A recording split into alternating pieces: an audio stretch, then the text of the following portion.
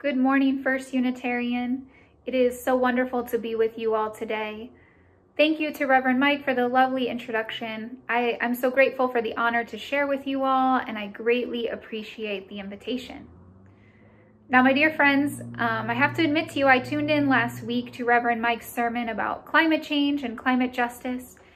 And I have to say, I thought about what I was planning to share with you all this week, and I definitely felt for you all. We're hitting you with a couple of really heavy topics, and as Reverend Mike mentioned, we pastors feel part of our calling is to provide the people with a bit of hope. So after a brief, maybe I should change my sermon moment, I also thought it's important as pastors that we name and speak to what is happening in our world. And what is happening in our world are not easy things. So let's get into it. Today I had us read Psalm 23. This is one of the most famous Psalms. In my Lutheran tradition, we are still celebrating Easter, and so we read or more commonly sing these Psalms this week. So you all joined a few Lutherans in church today. The verses, even though I walk through the darkest valley, I fear no evil, for you are with me, are verses that are ingrained in my mind and forever will be. I want to name, when I read this psalm, I used to become so enraged. And this is because when I was a young youth, these verses were always quoted at me during times when I was struggling or sad or full of pain. A well-meaning pastor or youth director or even an elder in my church would quote Psalm 23 to me. It was as if these verses were supposed to cure me of this pain and despair, and I felt like the expectation was that they would just magically make me feel God or divinity around me, and I would feel safe and secure and my pain would just vanish. Well, I'm here to tell you, it never worked. My pain and suffering never vanished. So imagine this. Last year at this exact time, I was in a Hebrew Bible class about the book of Psalms. We were full on in our shutdown, and I was doing what I like to call virtual seminary, which meant spending 3 to 4 hours twice a week sitting in front of a computer screen on Zoom, and then spending many other hours listening to a podcast style lectures from my professors. And let's just say, when I packed up my life and moved to Denver for seminary, that's not exactly how I envisioned it going. So there I was doing my best to keep up with classes and work and maintain some sense of reality. And then here it came. The week we were going to look at Psalm 23. I about lost it. There was no way that the narrative that had been shared with me when I was young was going to cut it. I wasn't prepared to spend a whole week studying Psalm 23 to conclude that God was always with me. Not during a time of unimaginable death and undeniable despair. I was consumed with despair at that moment. I still am. I have been struggling with this sense of despair and almost like this emptiness, which has worked itself through me like a roller coaster over the last year. There have been moments of highs, like when I was able to see my mother and my brothers for the first time after months. And then there were immense lows as loved ones become sick or died, or even just the uncertainty of not knowing what is safe. And like I said, part of the role of a pastor is to name these hard things. Unfortunately with this, you all don't need me to name it. You all lived it. You are living it. We are living it together. This year, we have experienced a shutdown. Millions of deaths. The murders of so many Black and brown people at the hands of police. Gun violence, mass migration of people fleeing violence and devastation.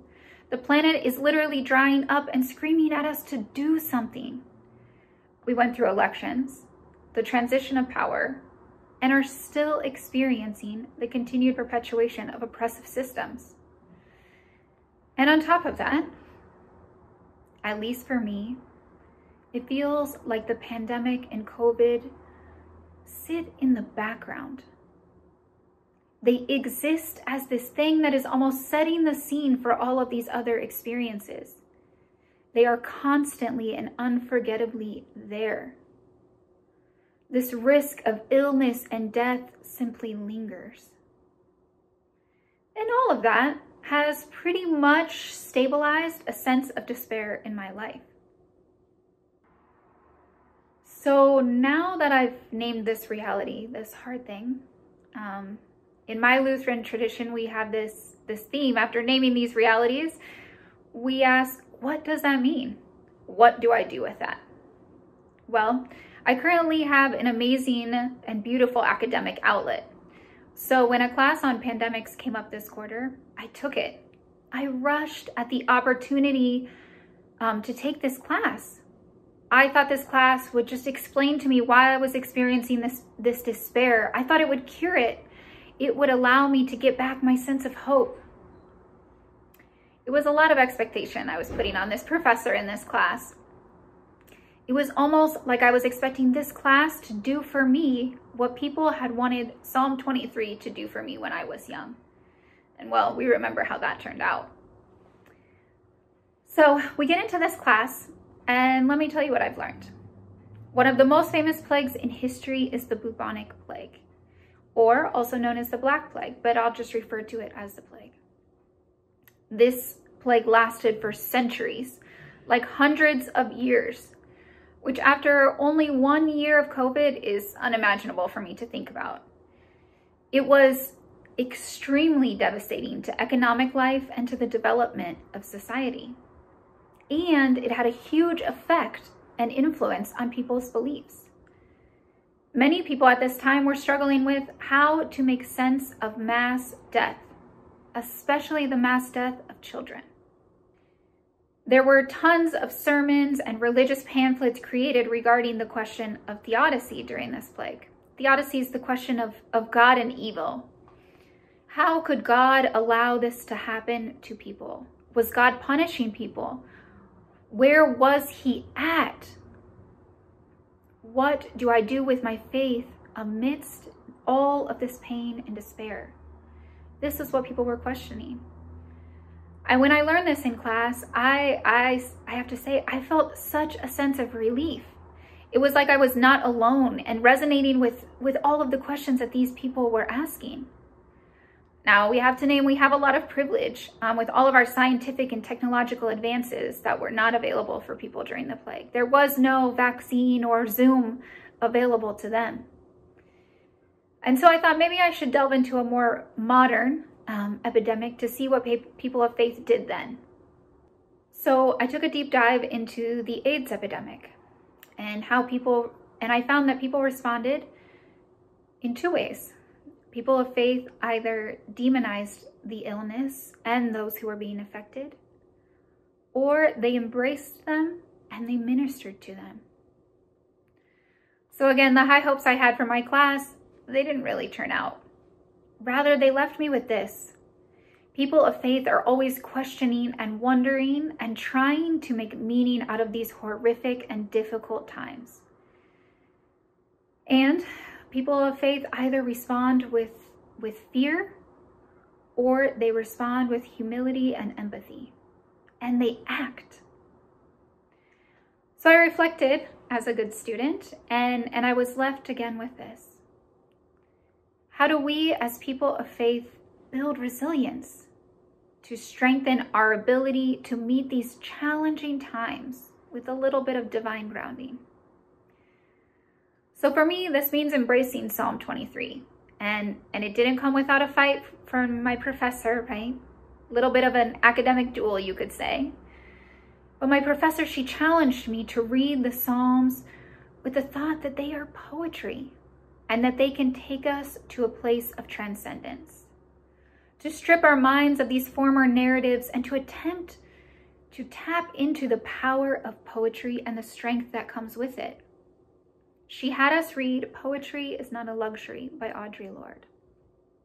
Lorde states, "For within structures defined by profit, by linear power, by institutional dehumanization, our feelings were not meant to survive. But women have survived as poets. And there are no new pains. We have felt them all already. We have hidden that fact in the same space where we have hidden our power. They lie in our dreams. And it is our dreams that point the way to freedom."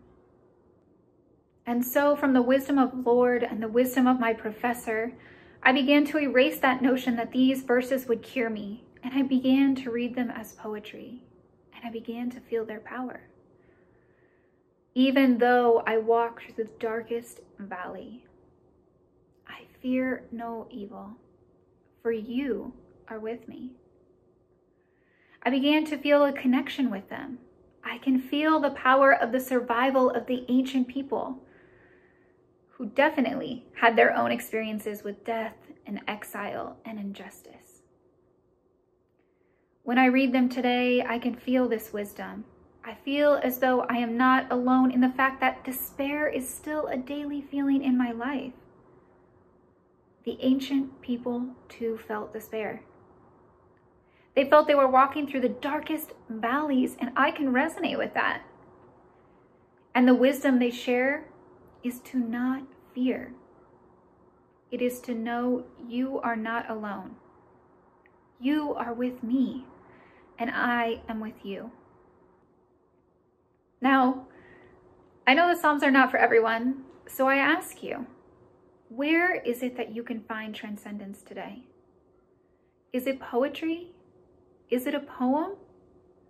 Where is it that solace exists in your life? Where and what is it that allows you to be strengthened? Embrace that thing. Because it is through that strength and solace and transcendence that us as people of faith will build our resilience. Our people have been doing it for centuries. And we need that resilience to continue to feel despair and pain, as that is part of living in and loving this world. And we need it to continue to show up for those who need us. It is through a little bit of mystic and divine connection that we will be able to continue to be the people of faith. Those people of faith we heard about who chose empathy and humility and acted during these times. Those people of faith who continue to confront injustices in the world. To be those people of faith who continue to live in deep and connected community with all, even when it's not so easy. Now I know I am leaving you all with a little bit of mystery and probably a few questions, but that is because you know your community and yourself best. You know what to follow. And so let me end with this blessing for you all. May you all find a piece of divine wisdom today. A piece of wisdom that guides and strengthens you on your journey. May you know and feel that you are not alone today or any day. May your fear be lifted, and may you feel the freedom and power that exists in your dreams. May it be so. Amen.